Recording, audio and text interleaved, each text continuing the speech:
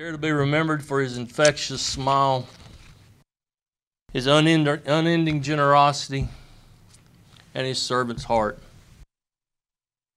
The Springville Fire Department has released the name of the firefighter paramedic who died Monday morning during off-site training. Thank you for joining us this evening. I'm Mike Stedham. 35-year-old Jared Eccles was training outside the Anniston Fire Training Center when he collapsed from heat stroke and went into cardiac arrest. He was taken to Regional Medical Center where he later died.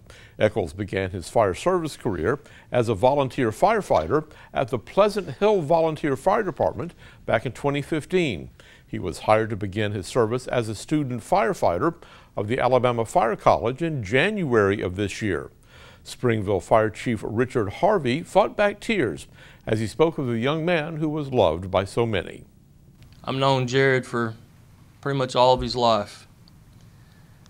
Before the fire service, in the fire service, in our church, and everywhere else. And Jared had a true servant's heart in everything he did.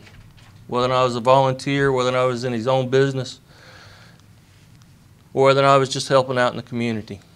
His service to our city and this community, he's touched many, many lives.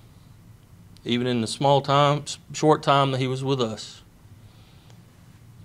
I can name numerous occasions where he's made a difference. There'll be no public visitation for Eccles, but the public is asked, in lieu of flowers, to make donations in his name to the church at Bradford Road at Post Office Box 229, Springville, Alabama, 35146. You may also make donations in his name to the Springville Fire Department at Post Office Box 919, Springville. Following a private family funeral on Friday, there will be a procession of fire and emergency vehicles from the Springville High School to Springville Fire Station No. 1, where there will be a wreath laying in Eccles' memory.